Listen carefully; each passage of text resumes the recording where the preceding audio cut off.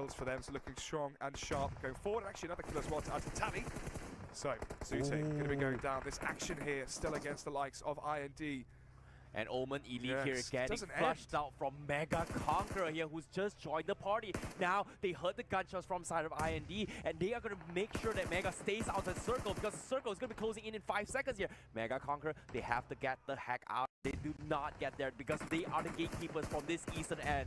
Mega Conqueror, they started them smokes here, but the circle is closing in. Daojin is still proning on the ground with the AWM. How will they fight this here? Online 24 gets scouted out from Slayer. Oh my goodness. No. Here comes the push from Mega Conqueror and IND. Yeah, online, more like on the floor now as he is down from Mega. Still though, they are going to be going out and him. Issue though for Ghost Skiller is no one's actually taking fights right now, so trying to survive for the time and trying to survive for the placement points. Head to head against Tempo Storm, and they need to push against Tempo Storm. They know that Orange Esports is there. They are going to be in some trouble, whereas now Fire getting knocked from Lunatic from the northern section here. Assyrian going for the push. They get one, they get two. Popov is down as well from Orange Esports. Tempo Storm, they're pinning up against Orange Esports. They can't do this.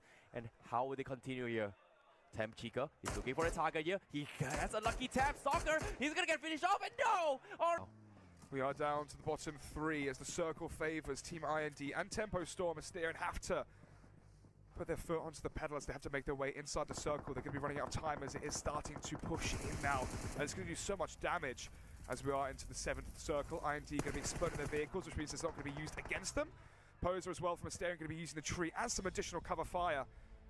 Whereas IND in the open, in the pretty much sides, but look at these movements from IND. They're so spread out. They're trying to cover more angles, but Asterion Prolog gets a nade on Spec. Yeah, Spec goes down. 2 players now remaining for Tempo Storm as the zone is about to reach. Because Asterion has the numbers advantage here, and Daojin will open things up here, knocking the guys from Nico as well. Tempo Storm, they're down with X-Train with the last man standing from the side top, Tempo Storm.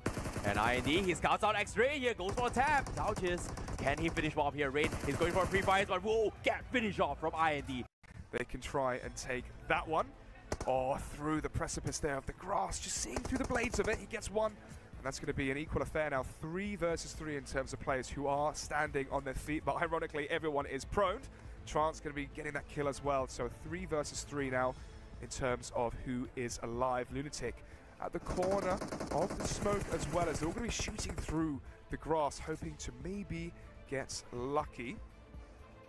Lunatic trying to go for some deja vu in terms of a massive 1 versus 3, but actually going to be taken down there immediately by Daljeet. There's no time in for a revive as well, as it's going to be a battle of the pros.